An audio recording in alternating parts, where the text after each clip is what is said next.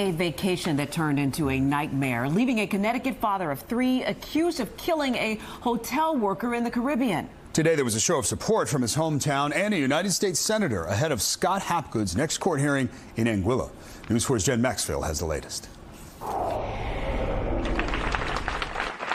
Dozens of people applauded as Scott Hapgood and his wife Callie emerged from Darien Town Hall. Their signs echoed their support, reading, "There is no case, drop the charges, and free Scott." What happened to the Hapgood family in Anguilla is every American's worst nightmare. Hapgood was charged with manslaughter on the Caribbean island in April after he says resort worker Kenny Mitchell showed up to his family's hotel room and tried to rob them at knife point. While Hapgood restrained him, waiting for police to arrive, Mitchell died.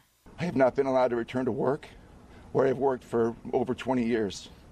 I have been disqualified from coaching my kids' sports teams, which gave me a sense of purpose. A revised autopsy showed that Mitchell had a potentially fatal amount of cocaine and alcohol in his system, which could have caused his death. Hapgood has maintained his innocence, saying he was defending his wife and children. All we wanted to do was vacation as a family.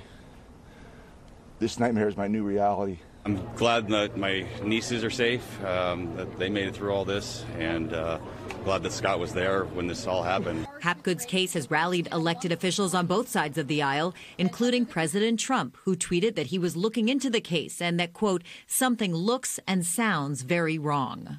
We want, very simply, fair and transparent proceedings and safety and security for Scott Hapgood as he goes through those proceedings. Hapgood's family says that he has received death threats both online and on the phone. His legal team wants assurances from Anguillan and British authorities that if Hapgood returns to the island for a November 11th hearing, that his safety will be assured. In the newsroom, I'm Jen Maxfield, News 4 New York.